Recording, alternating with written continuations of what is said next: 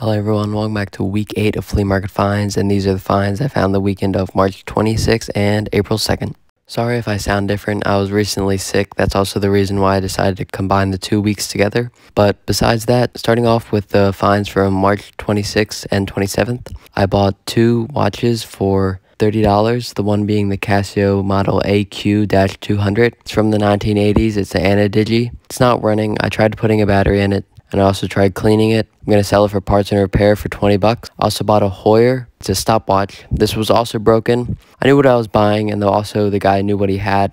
He sells watches, so this is not really like a rare box find for $1.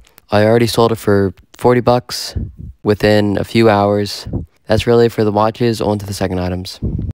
For the second lot of bulk items, I bought $7 worth of Matchbox and Hot Wheels cars. A lot of individual cars were $2, and the super fast 50th anniversary Matchboxes were $5. The Johnny Lightnings, the camper, and the Jeep I'm selling for $5. The rest of the cars I'm selling for $3, and the 50th anniversary cars I'm selling for $5 apiece. Starting off with the third bulk lot of items, I bought a bunch of manga and also a figure. The figure was $2 and I'm selling it for $5. It's Bad Girl. It's made by Funko. The mangas I'm selling anywhere from 5 to 10 depending on if they're more popular. The Bleach and the Attack on Titan I'll be selling for more, of course, because they're more mainstream. Also, along with the toys, I bought Legos for 15. I don't really need to go over those because you've seen those in past videos, but that's really it for March 26th and 27th on to April 2nd and April 3rd. For April 2nd, I bought a Polaroid land camera, model 150 for 10 bucks, and I'm selling it for 20. I don't know if it's working. Along with the filming equipment, I bought 3 light meters. 2 of them are made in Japan and the one is made in Germany.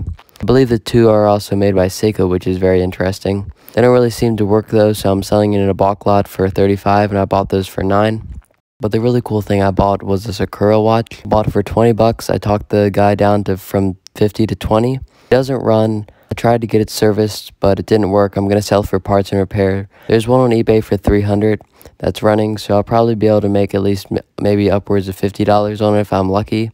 The cool thing about these is that they were actually bought by Britling, and this one was made in the 1970s. It's very clean, a very good example. That's really it for the rest of March and also the first week of April. Thank you guys for watching. I wish you the best of luck in April. Goodbye.